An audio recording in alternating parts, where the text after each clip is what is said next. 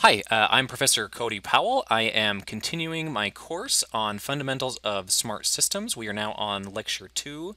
We are continuing to talk about simulating systems in Simulink. Today we're going to be talking about custom equations and custom code.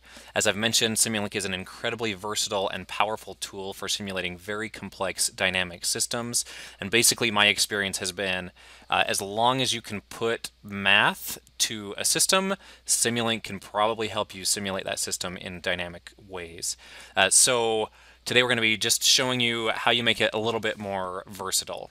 So what I'm going to start off with is a very simple model of a tank. I'm a chemical engineer, so I'm just going to show how you might simulate a tank using a very simple volume balance. So let's say here is our tank. Our tank has some volume V. Let's say that it has some flow coming into it. I'm going to use the symbol Q to represent that flow, and specifically Q in. And let's suppose we have a valve here and we can directly control the flow rate of Q in coming into our system. Let's give Q in units. It's always very important when you're modeling systems to carefully consider the units. I'm going to say Q is coming in cubic meters per minute. I'm going to say my volume is in units of cubic meters. Let's also say we can control the flow going out of our tank. Similarly with a valve, and let's call that Q out, which will have the same units as Q in. So it's pretty simple, and you don't have to be a chemical engineer or even any kind of an engineer to develop a pretty simple volume balance of the system. And if this might be new to you, that's okay too. So what we're going to say, we're going to define a new variable that is the rate of change of volume in the tank. So this is how fast the volume would be accumulating in the tank. So this is a derivative called dV dt. So specifically, this is the change in volume with respect to the change in time. This variable, because it is cubic meters, we're going to arbitrarily choose our time to be minutes for the simulation that we'll develop. So dV dt is going to have units also of meters cubed per minute. And basically, we would define a control volume around the liquid in this tank, and we would say, how is energy accumulating? So this is the accumulation term. And when you do these balances, you learn that accumulation equals what's coming into our system minus what's going out of our system plus what might be generated or minus what might be consumed. So this is our balance. Nothing is being generated or consumed in our system at this point, so we don't have to worry about that. And this balance is actually very simple. Coming in, we have Q in, and going out, we have Q out. So following that, accumulation equals in minus out. This is a volume balance, and this differential equation is all we need for this very simple model that we can implement in Simulink. So I'm going to fire up Simulink, get it running, and get it ready to implement this simple model. So in Simulink, we have our blank canvas here. Again, I'm going to go to my library browser. I'm going to go to Simulink. We've talked about sinks and sources and continuous blocks like the integrator. I'm going to go to a different kind of block here now. And this one is user-defined functions. So in user-defined functions, there are a lot of different options. We're going to grab this basic function called a MATLAB function. So I'm going to come here to my MATLAB function, and if it helps with visualization, I'm going to go ahead and add some sources as well. So I go here to sources. These will be the inputs to this function. So the things that we'll be able to control in our model were the flow rate coming into our tank and the flow rate going out of our tank. So let's say the flow rate going into our tank is 3, and that's going to be cubic meters per minute.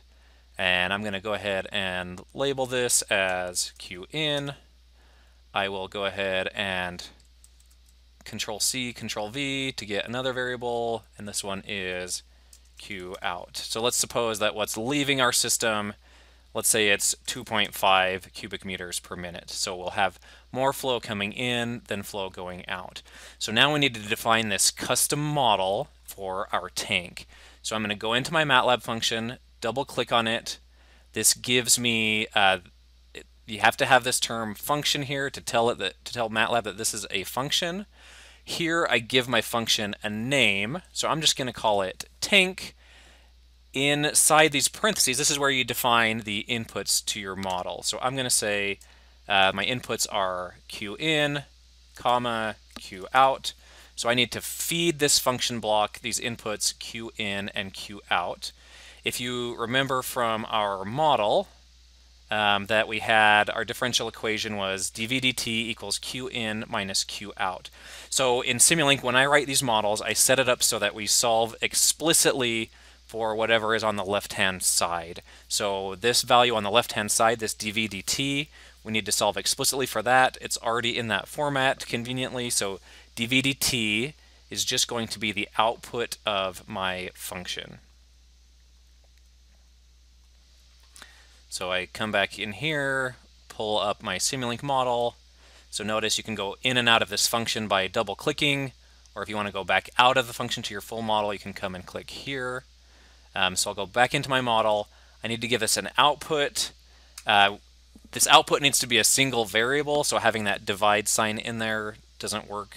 So I'm just going to call this little d, capital V, little d, and then t. So dv dt.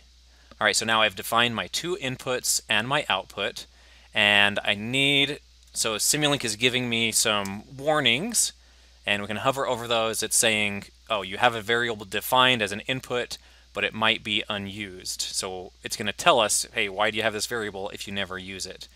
On the output for dv dt, it's saying, oh, your function needs to calculate this output, but you haven't defined it yet, so this function won't work if it doesn't do the job that it's told to do. So I'm just going to come here. This is just a simple one line of code. I'm just going to say dv dt is equal to q in minus q out. And notice how all those warning messages went away because I'm using both of my inputs and I'm defining my output. Simulink also wants us to put a semicolon here, so it tells us don't print the value of this line out every single time you run, and that's a pretty good thing to do. All right, so I come back to Untitled, back to my Simulink canvas. So because I've defined these two inputs in my function, it automatically lists them as inputs in this block. Because I named my function as tank, it automatically gave it that name. I can also name it tank here if I want. This is just for display, nothing else. So my function is called tank. It also automatically defines this dv dt. So I can just connect my blocks. I have flow coming in at 3 cubic meters per minute. I have flow going out at 2.5 cubic meters per minute. My simulation is going to run for 10 minutes. I'll just call this, let's do 100 minutes and just see what happens. So this is going to tell me my function is programmed only to calculate this rate of change. So my function only tells me how fast is dv dt changing.